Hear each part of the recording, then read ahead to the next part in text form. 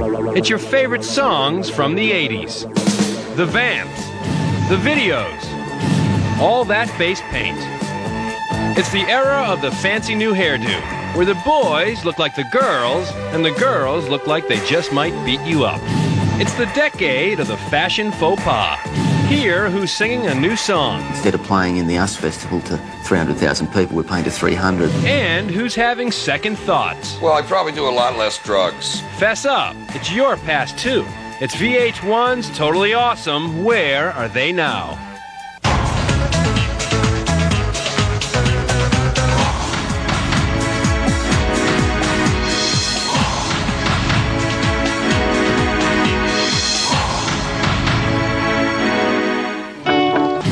Men at work try to make a living. Now, I've gone from staying in hotels to playing in hotels.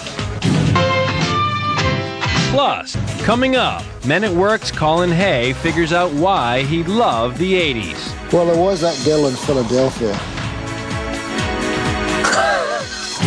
And find out where the other men have been working lately. Plus,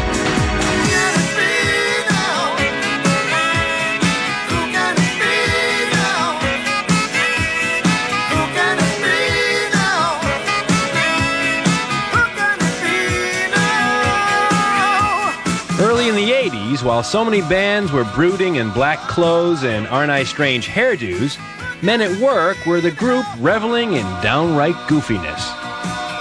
It was very much, well, here we are at a location, here's a camera, do something.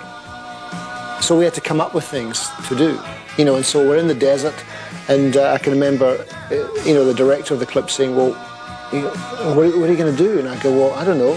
Well, you dance or you can juggle something and you do something or something else, and we just would choreograph something silly on the spot, which meant that basically, you know, people's personalities came out. In 1982, the band's Business as Usual spent 15 weeks at #1, a first for a debut album.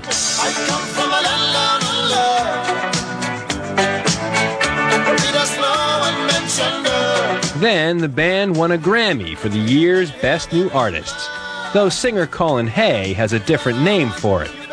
National Academy of Recording Arts and Sciences Men at Work Best New Artist / Kiss of Death Award 1982. After only 3 albums and an equal number of years in America, the band was all but unemployed. So where have the men been working lately? In 1995, when the band was interviewed down under, the story went a little something like this. First, there's frontman Colin Hay. Well, Men at Work split up in about, well, finally grind to a halt in 1985, and since then I've, I don't know, done 4 albums for various record companies. But it's got to be those Men at Work royalty checks that afforded Colin this down-home spread and the time to explore his inner John Travolta. Then there's family man John Reese, the shady bassist who sired himself 2 kids. Since Men at Work, John not only discovered a more sophisticated playing style, he also found a new place to show off his chops. We just enjoy discovering the tunes and having a bit of freedom to improvise. And so we played it in kind of environments where the people just are usually talking and ignoring us. Then there's drummer Jerry Spicer. After years spent spit-shining his stage presence, he brought his zany antics to the classroom. So how many people get really excited when they hear the word physics? Now I'm involved in education, showing people how they can use the laws of physics in management and sales and marketing, that sort of thing. He only hopes his fans will remember him the way he'd like to be remembered. And though his days of dodging panties may be gone, Jerry still has a tender spot for his past. What I'd like to be remembered for, as a drummer, is that I was a musical drummer. I played the drums as a musical instrument. And it just gets better. Take the tale of guitarist Ron Strykert. First, he moved to Montana.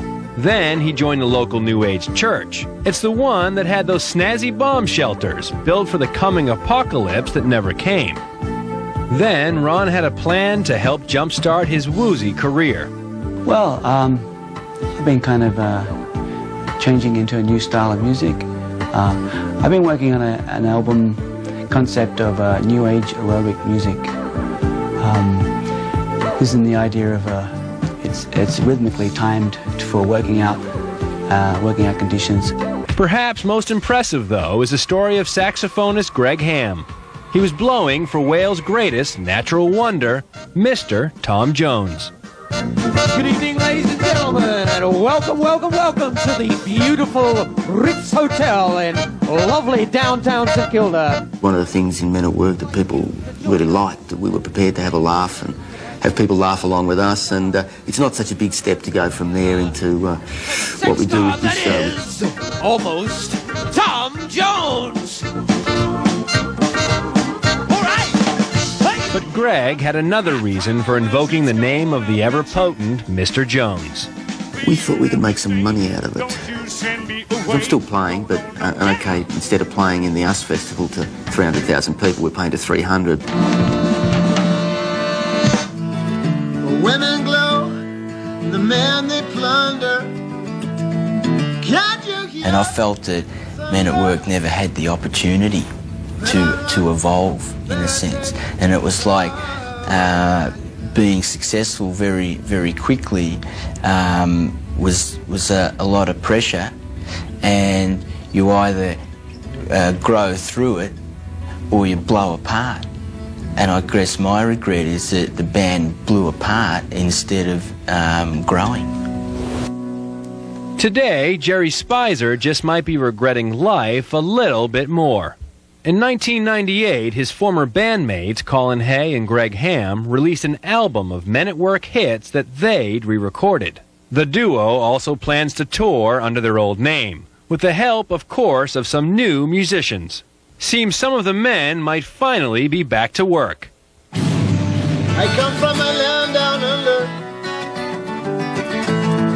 where beer does flow, and the men they chunder, women too. Can't you hear thunder? Better run, you better take cover, yeah, yeah.